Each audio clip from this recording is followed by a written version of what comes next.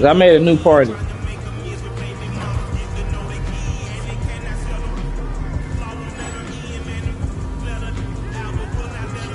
Let me find out you got banned, man, for sending these niggas some messages, bro.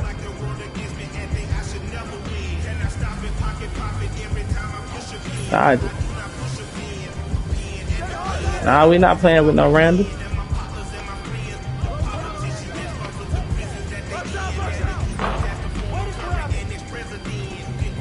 Oh. Yeah, the dude that playing with us?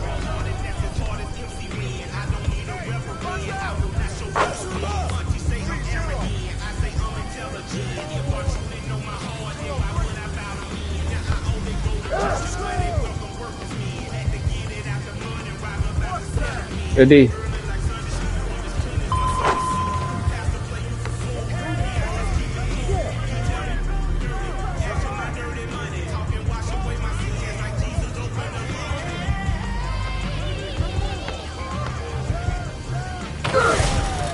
Yo. What's up, Desire? Yeah, just got the center. We just rotate. We just play defense like normal. Good rotation.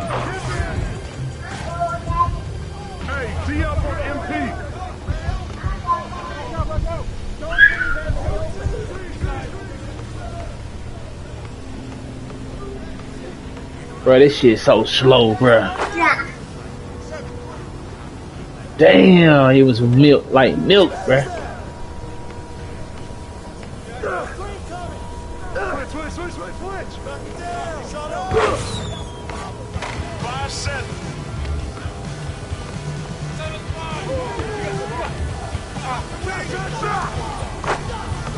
Yo, what's good, Mofo? Big assistant. What's up, boo?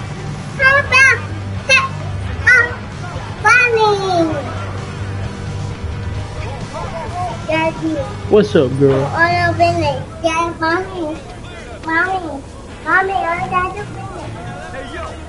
Good shot.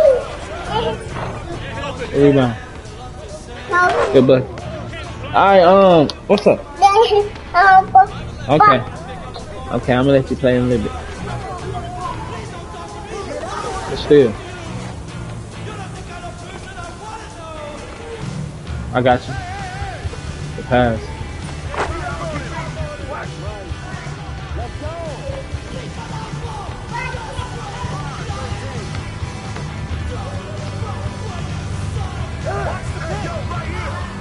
Pass on me. 7-13.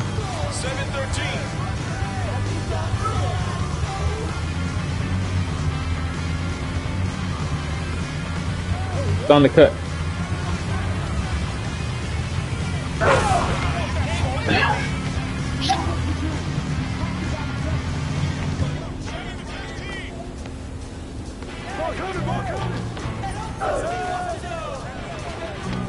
Right, what's your passing on?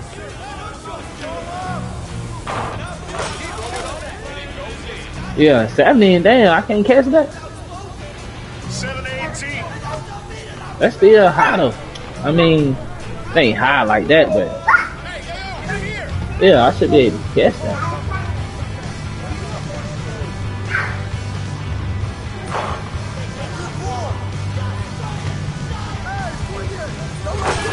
Yeah, I'm another one. I just couldn't catch that shit. All right, JG, we gotta get your mic before we can go to play pro-am. I don't know. What's up, JG? You a ghost? Yeah. Ooh, you ghost. Go scare mommy. Well, hey JG, make a party and invite us then. Or invite me, and I invite you, Thunder. If you can't come to mine, invite me.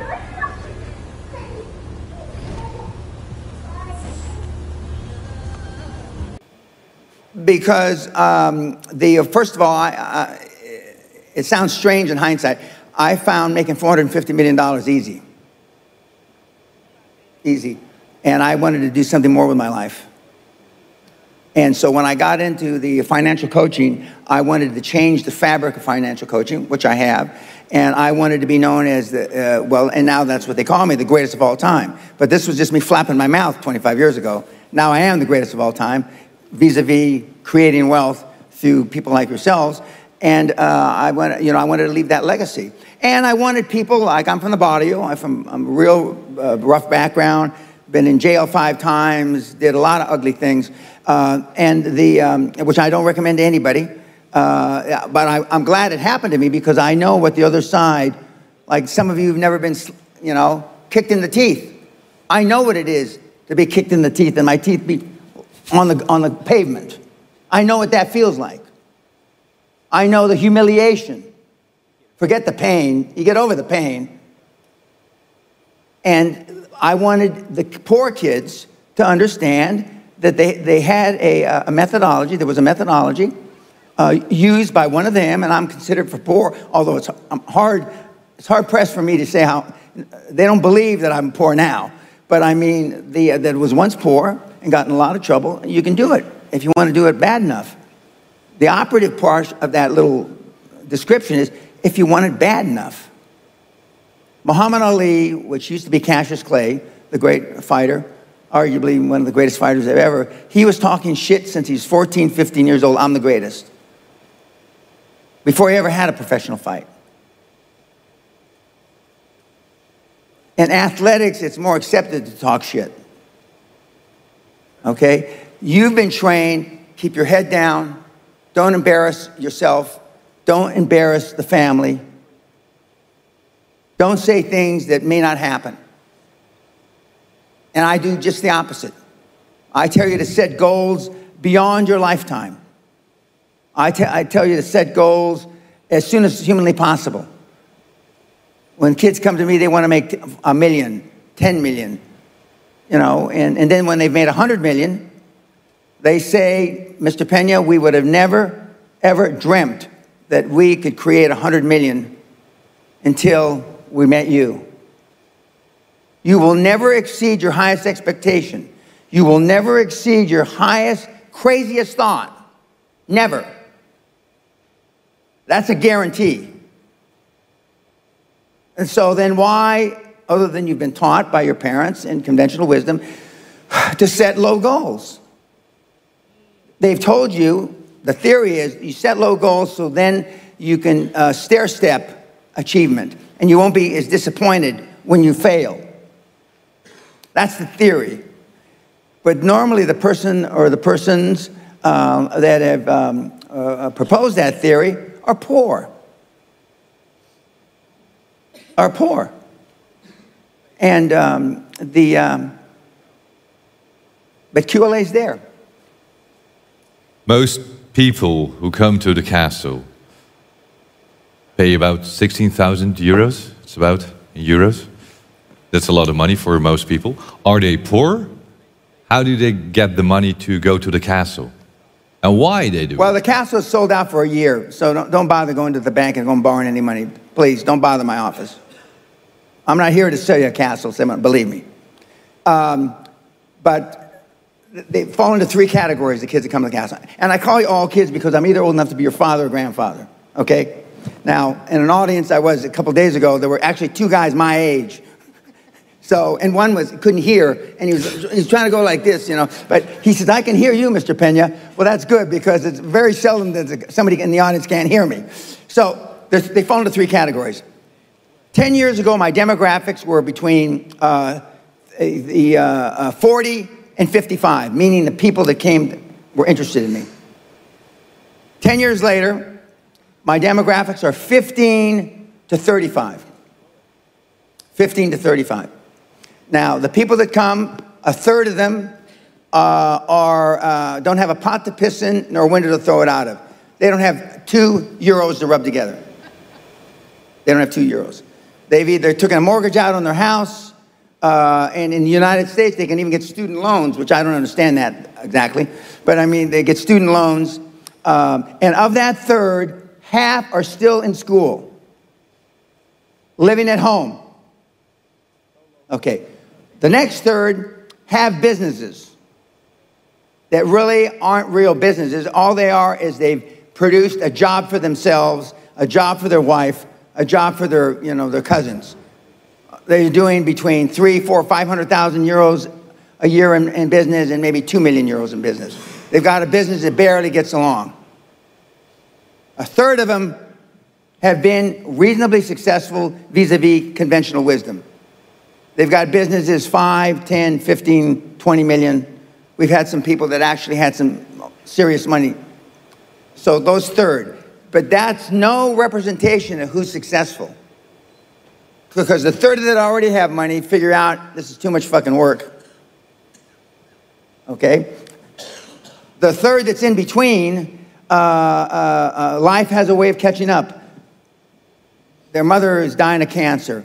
And I'm not saying this because it's funny. Their 9-year-old daughter gets pregnant. 9. And their whole life, you have a 9-year-old daughter that gets pregnant and you keep her, your whole life changes. I've seen it with my own eyes. Okay? And the third, the kids have less baggage.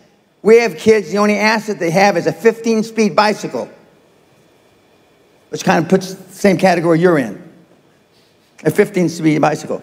For those of you that have done any research at all, on my website, we have teenage multimillionaires flying around in their own jet planes. Teenage multimillionaires flying around in their own jet planes. They understand that? I think they do. Okay. You should be embarrassed. Teenage multimillionaires flying around in their own jet plane. And he's the one that had the 15-speed bicycle. That's why I use it a lot. He's not a teenager anymore. He's 21. If he were standing right here, Josh Kim. He's half Korean, half Caucasian. But the one thing that they all have in common is they're fucking hungry. Hungry for a better life. Hungry for change. Hungry for the tough love their parents didn't give them. So is that what it needs? You have to be hungry. You need to feel the pain. Growth only comes through pain. You probably don't have any athletes in the audience. But anyway, for those that have read about being an athlete, okay, no pain, no gain. It's the same in life. Elon Musk, Steve Jobs, Dan Pena, Ted Turner, amongst a whole bunch of others, all had one thing in common. We all slept in our office the first 5 or 10 years of our business life. Slept in our office the first 5 or 10 years of our business life. I think we would like to know, how does it work? The QLA principle. Okay. The basics. What can you teach There's only one moving part to the QLA model. How does it work? Okay, I'm going to tell you right now. There's only one moving part. If it was a two-moving part, I couldn't explain it to the Dutch guys. But since it's only got one moving part, I'm giving you the benefit of the doubt that you can get this. Motivated seller. Now, I know it's not politically correct to talk about having sex with 1,000 partners anymore. But rock stars got nothing on Dan Pena. I got more ass than a toilet seat at a fucking bus station. And I was proud of it. How? Because I asked. The squeaky wheel gets the grease. And you've been taught all your life not to ask. To politically fit in. So the one moving part is a motivated seller. Now let's say that this table are all in IT. This table is in manufacturing. This table is in medical services. And this table is in construction. Of these 5 tables, or 5 industries I just mentioned, you're looking for a seller that is between 55 and 70. He has no line of succession, meaning he has nobody to leave the business to. Because most children today don't want to have anything to do with their parents' business. There's no succession planning. So there's got a guy 68 years old. He's been in the business 35 years. He's built up a construction company to 5 million euros a year. He makes let's make it even numbers, €1 million a year out of 5 million, which would be a great business. That'd be 20%. What's he going to do when he drops dead? He's going to drop dead, right? And who's he going to leave the business to? The hag he calls his wife. And what is she going to do with the business? Fuck all, nothing. She's hoping she dies before him, so she doesn't have to be stuck with the business. Why don't the owners plan for death? Because nobody wants to talk about it. Why don't owners have a succession plan, meaning when I die, this is what's going to happen to the business? Because they don't want to talk about it. It's one of the things you don't talk about. It's the only thing I talk about. Okay, so you got a motivated seller. He's got a construction company, 5 million euros a year revenue, total revenue. He makes 1 million after tax. That is your prospect. That is the person you call on. And on the site, we show you how to call on these people, how to find them. How to find them. And 7 or 8 times out of 10, you can finance the entire transaction with no equity. You can finance the entire transaction with commercial debt, or as you say in this country, DEP. Commercial debt. Meaning you don't have to have any fucking money. Now, Nyarota, which I had the privilege of teaching at back in the 90s, Erasmus, which I had the privilege of teaching at back in the 90s, and the University of Amsterdam, which I had the privilege of teaching at back in the 90s, I used to ask the question, how many classes have you had in buying a business? Nobody raised their hand. How many classes have you had in selling a business? Nobody raised their hand. How many classes have you had in leadership? Nobody raised their hand.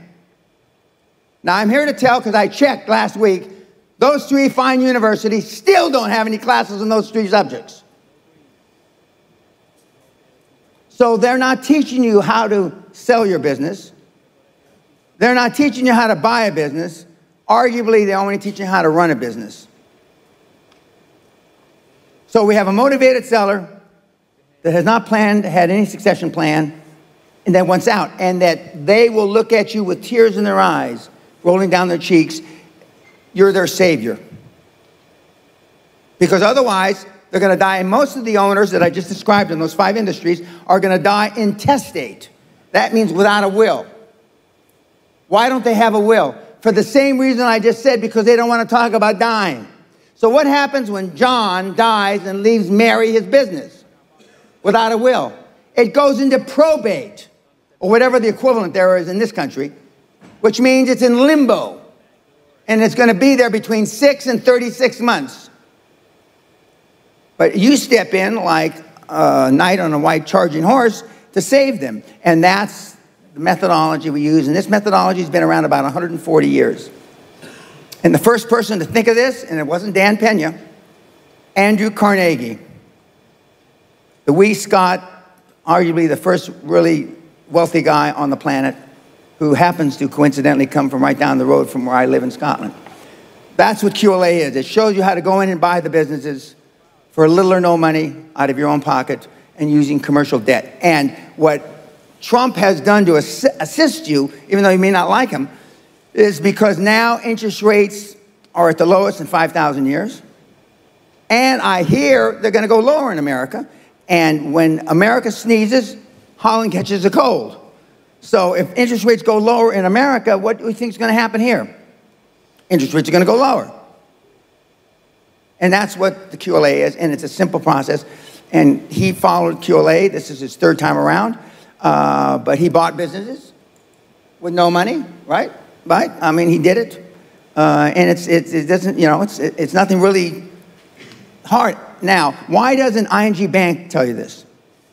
Why doesn't Rabo tell you this? And whatever the other Dutch banks are, right?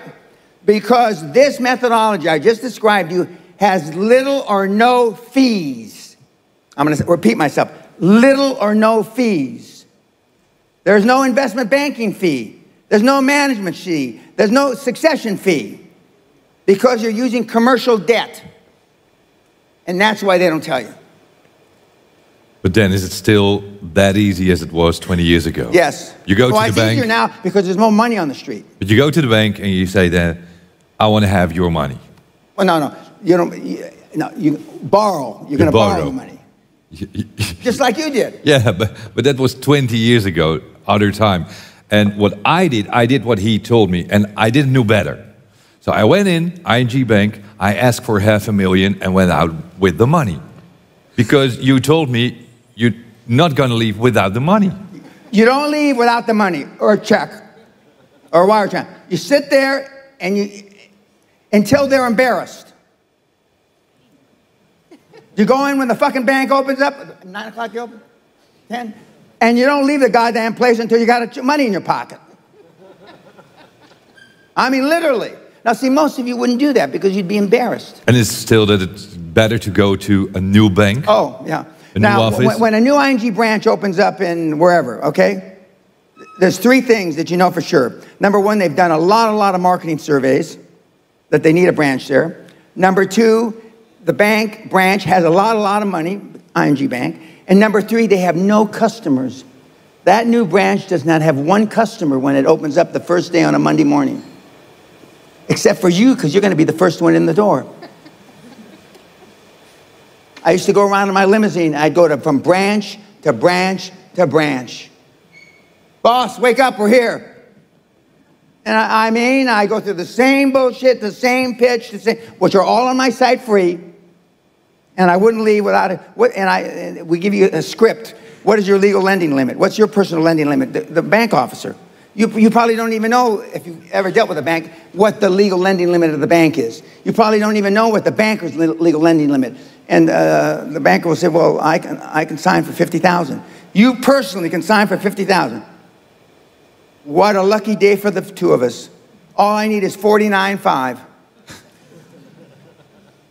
What a lucky fucking day. And we have kids doing this in the Netherlands today. So even since all the rules in the financial system has changed, you say it's still that easy. And the reason why it's easier, because from 20 years ago, there's probably 100 times more cash trying to get out of the bank doors into our pockets now than when you did it 20 years ago.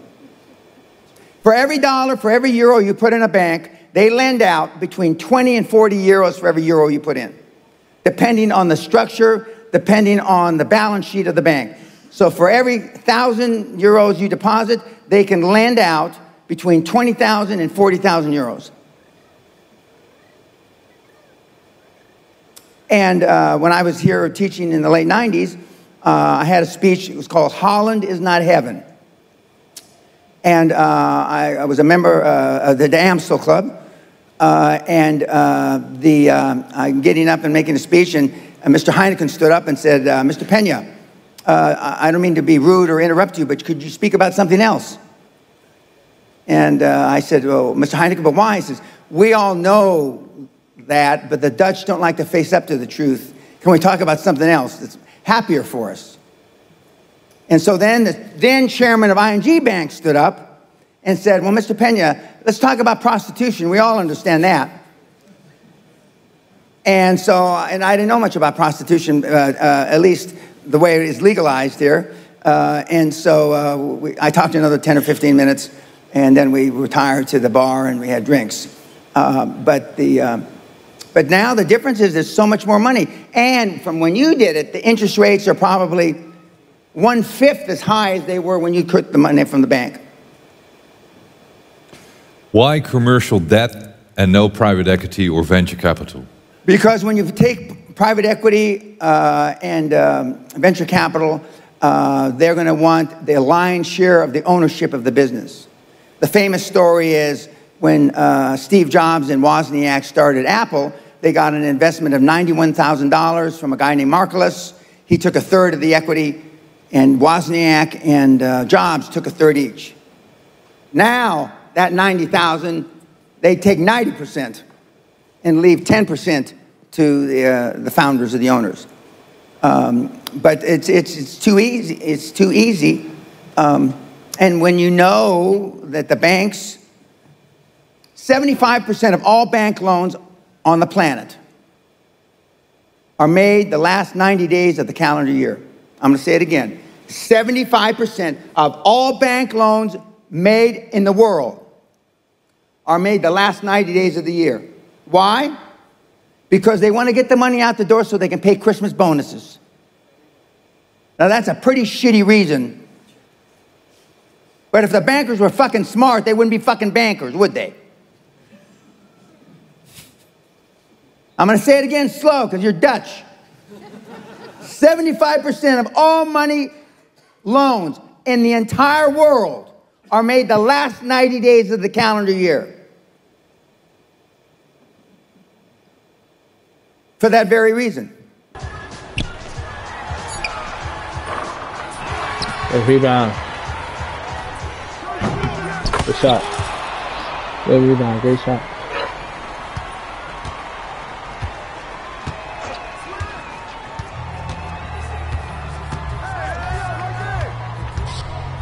Good teamwork.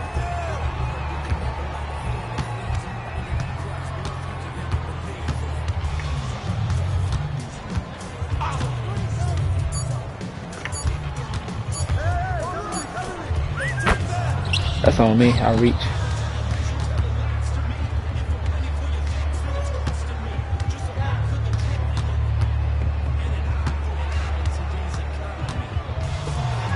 Good shot.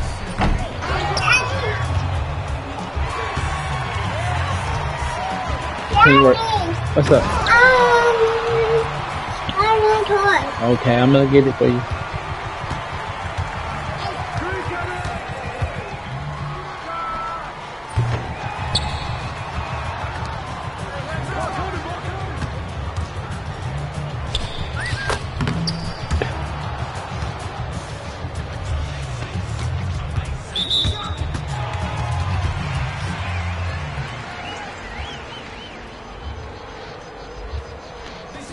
They did right wing, then route. Good pass. Good box out.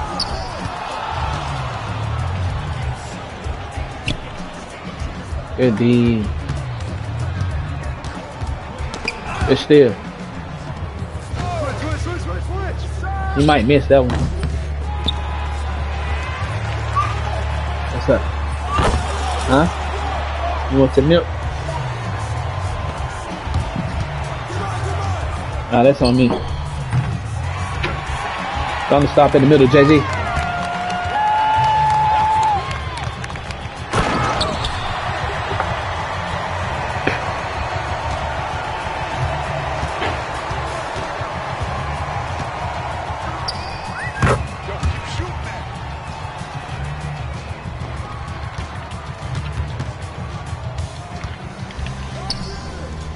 Good pass.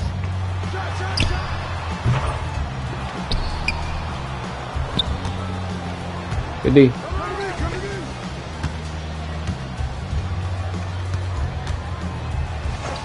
Made it. I didn't put my hand up.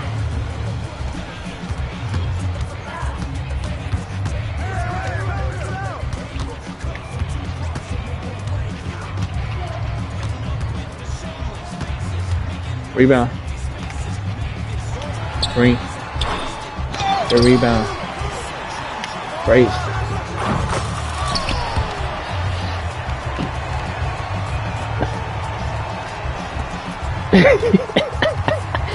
I was going through it. Well, hey, that boy right there.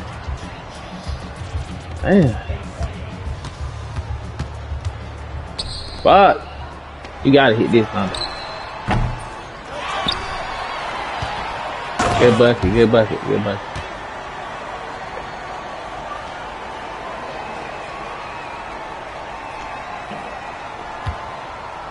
That's all.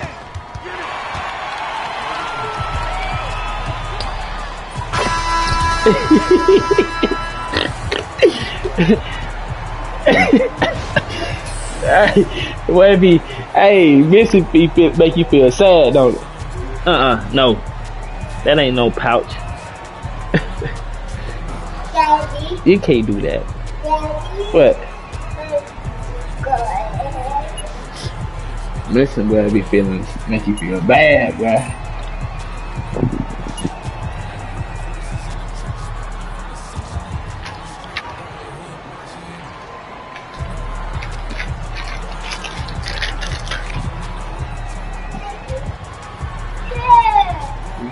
Listen, come on. Come on, get right there.